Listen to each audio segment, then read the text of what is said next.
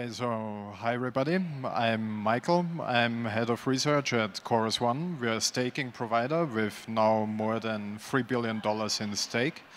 And I want to talk about timing games today. I'm presenting a paper which we wrote earlier in the year. It's called The Cost of Artificial Latency in the PBS Context. And it's basically about what happens when validators delay bids. Let's take a quick look at the agenda. So 3 major points.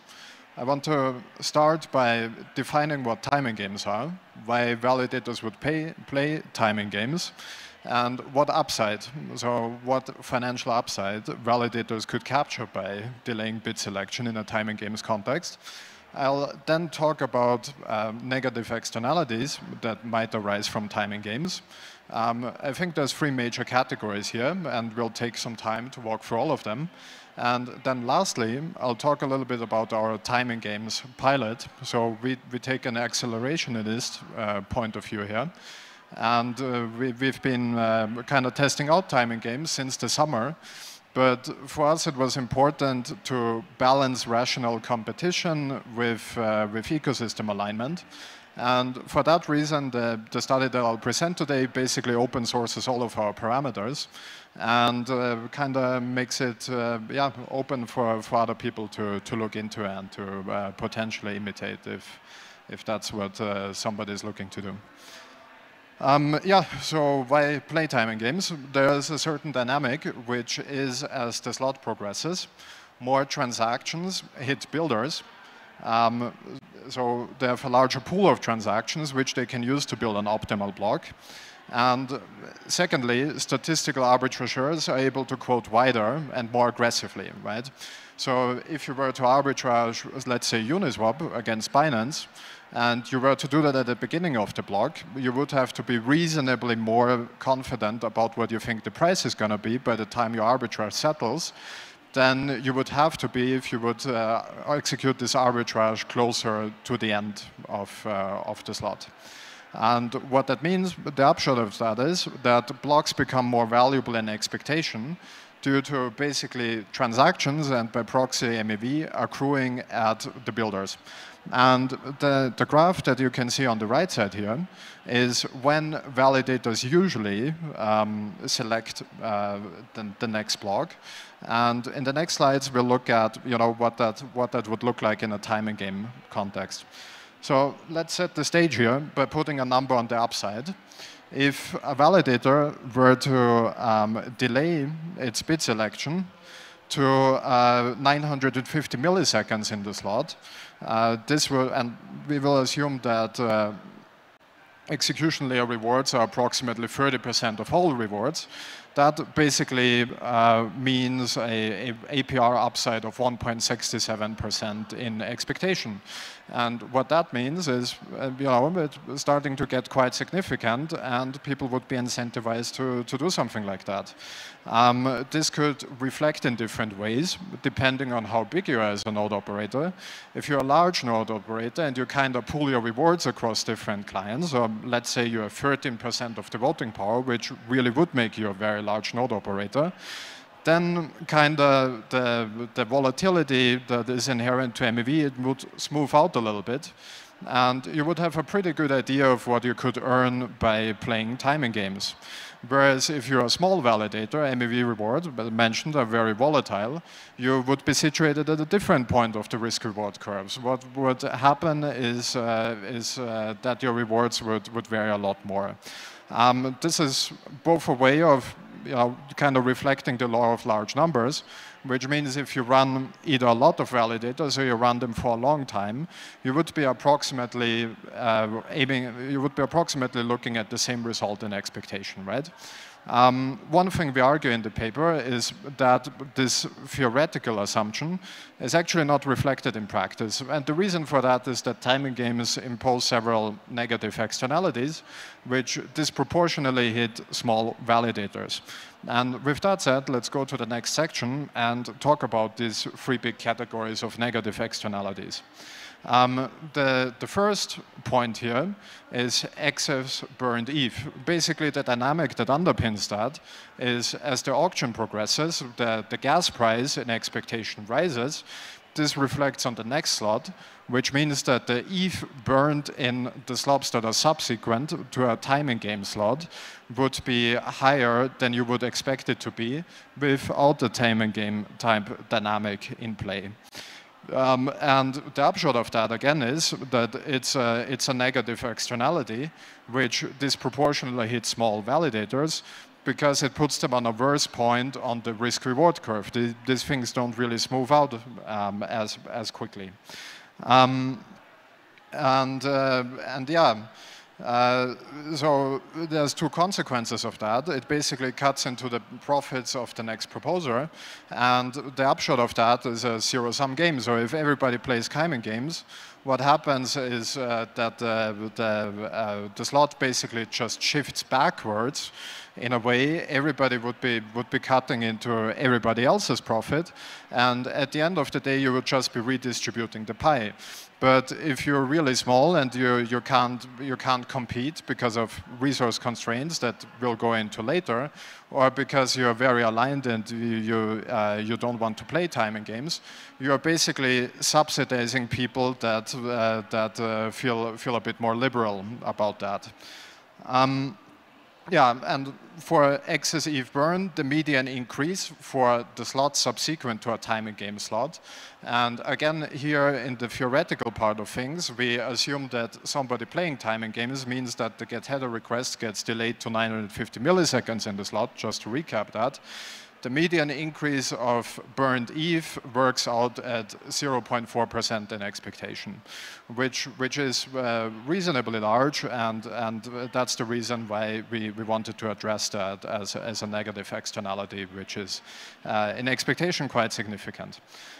Let's go to the next negative externality, which is basically based on the same dynamic.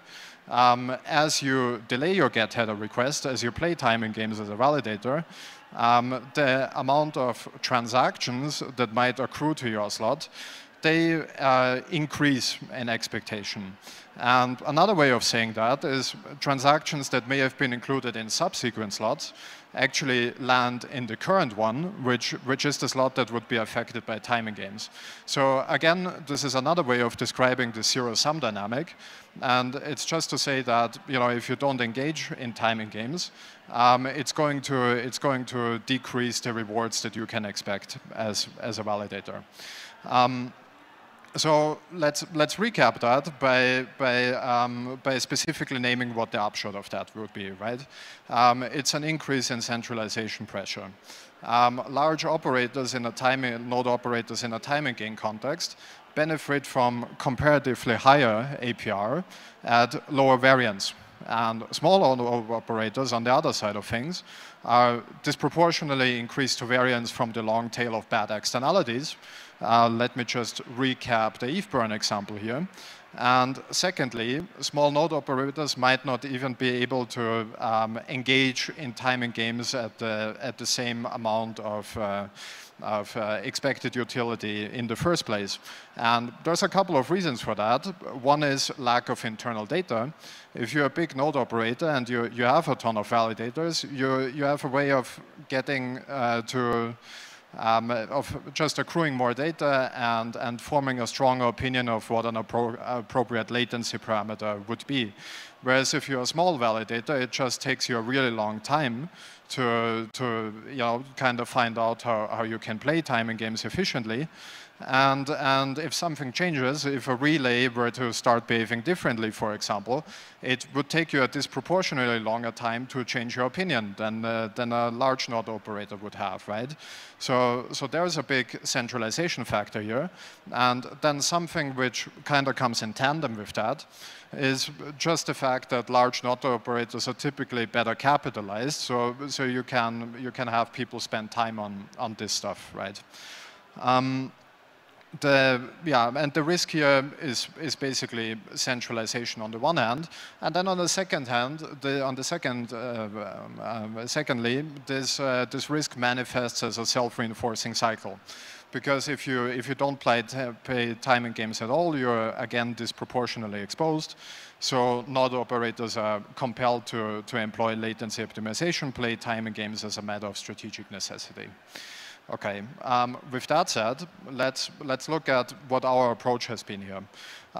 In the summer, summer of 23, we started to play around with a timing game setup.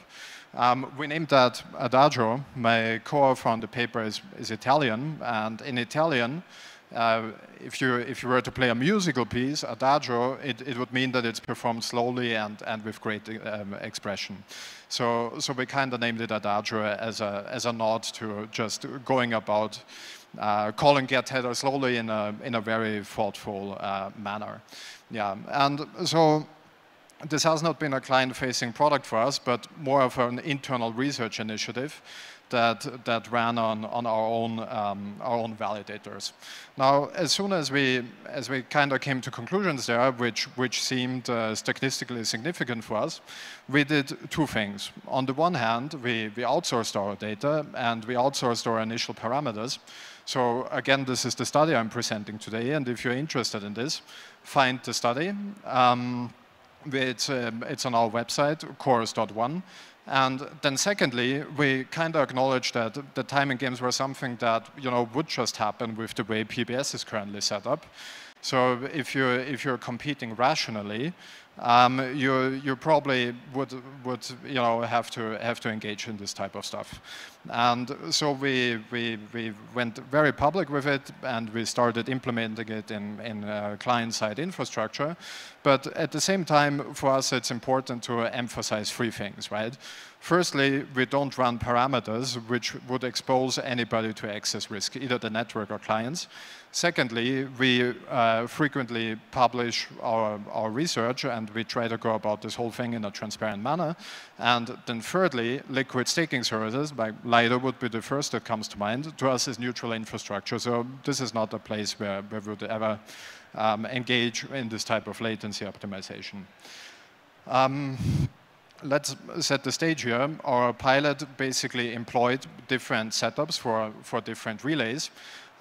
Just in practice, I think I alluded to it earlier, the way you play timing games is you call the get header request a little bit later, right? So if in your slot as a validator, you would have to tell the relay that you want to receive a block now. That's a so-called get header request. You would call it a bit later. Our Adagio setup speaks to several relays, and we put them into different buckets. There's the benchmark setup, which is a relay for which we don't run a latency parameter at all. There's the aggressive setup, which is a relay for which we delay the get header request as much as reasonable possible on a risk-adjusted basis. So not as high as the theoretical expectation of 950 milliseconds, but slightly below that with a risk margin, still rather aggressive. And then there is what we christened the normal setup, and that's basically a latency parameter which is a bit below the aggressive setup. Okay, and the moderate setup, that's just then again another step below that and super conservative. In the box plot here, you can see what that looks like. If you look at the right side of the box plot, you kind of see what Adagio started to do after we implemented our parameters. And let's consolidate that into one graph. And what you see here is how the network usually would solicit get headers in expectation. So that's a box plot with a rather large margin around it, and then what Adagio would do. And if I had to put that into words, I would say that Adagio calls get header a little bit later, but it does it in a manner which is very risk aware. So the spread of that is rather small, right? So if you play timing games, I think it's very important to go about it in a manner which is very consistent and which is risk adjusted. And in quantitative terms, you would say that you want to reduce your variance there. And I think we did that quite successfully. Let's look at how this practical type setup compared to what we would have expected in the theoretical part of our study, which again is a latency parameter of 950 milliseconds. So these graphs are quite closely clustered together. You might not be able to see it from the audience or on the stream, But basically what happens is that Adagio actually did slightly better than what we would have expected in theory. And so let's conclude by putting a number on it. The network distribution of payloads basically is a mean of 0.0467 ETH per slot. You can see the quantiles below here. I'm not going to read it out, but of course there's a fair amount of variance. And the Adagio payloads have a median which is quite significantly above that, right? Again, I mentioned variance, so you know, this is a data set which is of a reasonable size, but it's not something that we've been running on for years. I think the upshot here is just that, you know, it is something which has affected our bottom line meaningfully, and I think so despite remaining below the 950 milliseconds, which we you know, quantified the theoretical expectation with, Adagio outperformed the amount of revenue which we would have expected. So let's conclude here by providing a quick outlook. There's a couple of reasons why Adagio did better than what we would have expected in theory. And we do have a lot of data, so we are looking at rolling out Adagio 2.0 now. And for Adagio 2.0, we would be making some of these dynamics more explicit, which you know, kind of helped us outperform the theoretical expectation there. I think the first insight is that, you know, the usual way timing games are described is you basically have a latency parameter, and this is what in the, you know, kind of in our context here, taking a step further, is described as naive parameter-based optimization. What we acknowledge here is that the MEV-Boost auction is not consistently timed. So Adagio 2.0 dynamically adjusts for divergences, right? And the fact that it's not consistently timed is definitely a reason why we outperformed the theoretical expectation. And we kind of found an approach which we think allows us to adjust for this on the fly and do even better in this regard going forward. Secondly, we, as I mentioned, have a lot of data, and we noticed a small but significant performance difference by geolocation and by data center, right? So what you want to do here, of course, is you want to run in spots which look more attractive relative to other spots. And specifically in the context of Adagio 2.0 and timing games, that means that you know, it now optimizes for network latency in a few ways. And what I mentioned at the beginning of the talk is, you know, that we are committed to being very transparent about that, to kind of, you know, balance alignment with competition. So expect news, expect us to publish you know, more specific takeaways once we feel the statistics are in a good place that, you know, makes us reasonably confident in what we are theorizing here. And then the last point I want to make is some of the learnings that we have had on Ethereum. So for example, I would highlight the last point here in terms of network latency optimization. They might also carry over to other networks. So again, it's quite early days, and I don't want to say anything that doesn't seem statistically certain. But we've looked into some other networks, and we think there are definitely takeaways that would not only work in an Ethereum context, but maybe on other chains as well. Yeah, and that's it. The outlook kind of concludes the presentation. We've published all of this on ETH research. It was really important for us to make sure that people are aware of these externalities and kind of to trigger a discussion there. So if you're interested in that, feel free to scan the QR code. This presentation is also on our website, and I think we are tweeting it as well. So, you know, if you don't want to scan it now, feel free to catch up with that later. Join the discussion. If anything here sounded interesting or relevant, feel free to find me after the presentation. And that's it. So have a good conference, everybody.